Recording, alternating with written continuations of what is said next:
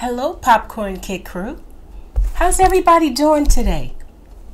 Today we are going to read Pinocchio. You guys, Pinocchio was always one of my favorites. It had everything involved in that story.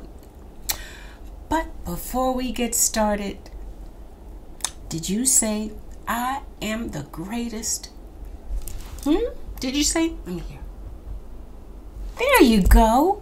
Because you are the greatest. So many of our friends have shared and they've sent messages saying, Miss V, I'm the greatest. And that's what you're supposed to do. But every day you wake up and tell yourself, I'm the greatest, or I'm going to come and get you. Don't forget, because Miss V is going to check in. Are you guys ready? I'm ready for this. Here we go. Pinocchio. There was once a carpenter named Geppetto. One day he was walking through an enchanted forest when he heard a voice. Hello, it said. Geppetto looked around and soon realized that the voice was coming from a magic piece of wood. Talking wood, he thought. Well, how unusual. Geppetto took the magic wood home and carved a little puppet boy from it. He gave the boy a suit and clothes and a hat with a feather in it. The wooden boy danced around the room for Geppetto and he made him laugh. Hello, he said. Geppetto named the boy Pinocchio. You must go to school like other children, Geppetto told him. So the next morning, Pinocchio skipped off to school on his wooden legs. As he went along, a cricket hopped upon his shoulder. You look like you could use a friend, he told Pinocchio. I will help you to learn right from wrong. A little farther down the road, Pinocchio met a fox and a cat. They had heard the sound of lunch money jiggling in his pocket. Don't bother going to school, said the fox. Come and play with us instead. Oh no. Can you guys already see that something's getting ready to happen? Where did Geppetto tell him to go? Pinocchio, not knowing any better, thought that this sounded like a good idea. I don't think you are doing the right thing, the cricket told him. You promised your father you would go to school. But Pinocchio paid no attention to the cricket. The cat and the fox led Pinocchio into a dark forest. Oh no, guys. Oh no. If you plant money here, it will grow into a money tree. They told him, just come back tomorrow and you'll see it. That doesn't sound right, said the cricket. That money was for your lunch. But Pinocchio didn't listen. He dug a hole in the ground and buried the coins in it. Then Pinocchio went home feeling very hungry. He did not tell his father that he hadn't been to school. Pinocchio. That's not good, Pinocchio. The next morning, Pinocchio didn't go to school either. Instead, with the cricket on his shoulder, he skipped into the forest to find his money tree. When Pinocchio reached the spot where he buried his coins, what do you think, guys? He buried his coins. What do you think was there? There was no money tree. He dug down to look for the coins he had planted, but they were gone. The fox and the cat have played a trick on you, said the cricket. They just wanted to get your money. Pinocchio felt rather silly, but he pretended he didn't care. He stomped off into the forest. "I'm going on an adventure," he said.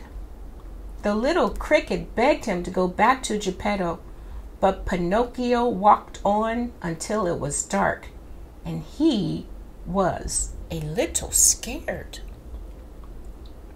Soon they came to a tiny cottage. Pinocchio ran to the door and knocked loudly.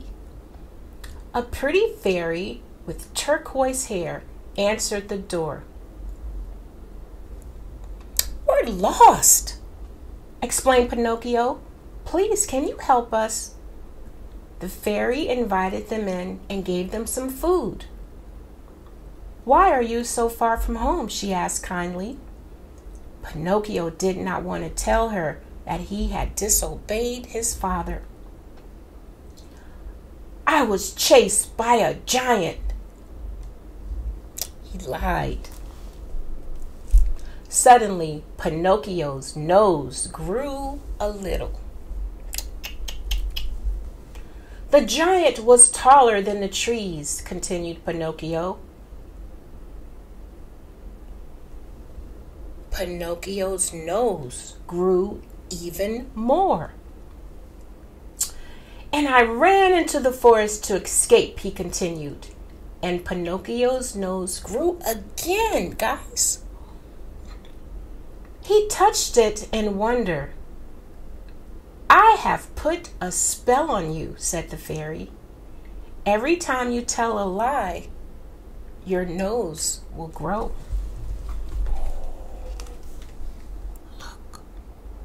Look at Pinocchio.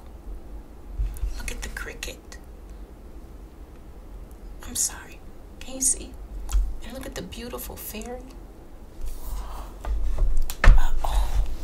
Pinocchio has a spell on him, guys. Have you heard this story before? No, I have to ask you that. You probably heard a different version of it. I love this story. All right, come on, guys. Pinocchio began to cry. He wished he had gone to school like his father had said. "I won't tell any more lies," promised Pinocchio. The fairy called some friendly woodpeckers who pecked on Pinocchio's long nose until it was back the way it used to be. In the morning, Pinocchio rushed back through the forest with the little cricket perched on his shoulder. "From now on, I will do just as Father tells me," he said. But when he got home, Geppetto wasn't there. Instead, there was a note on the kitchen table. "Dear Pinocchio, I have gone to look for you. I miss you, my son. Your loving father, Geppetto."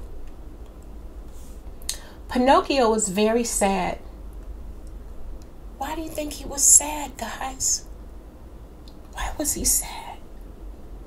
He knew he had caused a lot of trouble. "We must find my father and bring him home," he sobbed. He's crying. He's sobbing, guys. So he and the crickets set off again at once. They began their search down by the river. Pinocchio stood too near the edge of the water and fell in with a splash.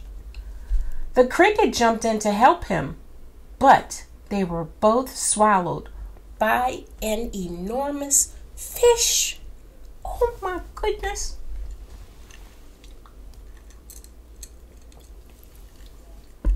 Wow. There in the fish's tummy, guys, they found Geppetto. Pinocchio hugged his father tightly. "I won't leave you again," he said. The clever wooden boy took the feather from his hat and tickled the fish. Achoo!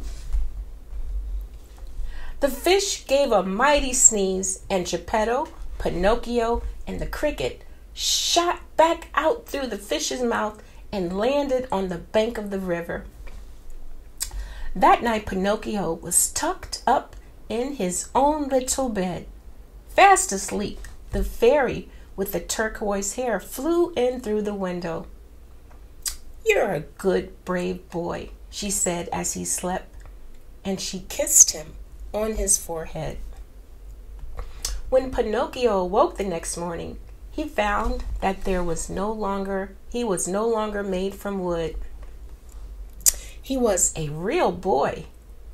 From then on, he was always a good son to Geppetto, and the best of friends with the cricket, who didn't need to tell him right from wrong ever again. The end. Look at there. Isn't this a wonderful story? Pinocchio learned right from wrong from the little cricket. And he also learned that telling a story or a lie is bad. You guys, we can learn a lot from Pinocchio. We need to learn the difference from right and wrong. And sometimes others are there to help us. So, Popcorn Kid Crew, anytime you see that somebody needs help, it's okay to help them. But you always have to be kind when you're doing it. Did you enjoy this story? If you did, share this story, like this story, and please subscribe to the Popcorn Kit. We're meeting so many fun friends, and I'd love to hear your comments. Come on over and give us a hug. Come and hug our channel. Speaking of hugs, come on over here. I love you guys. Peace.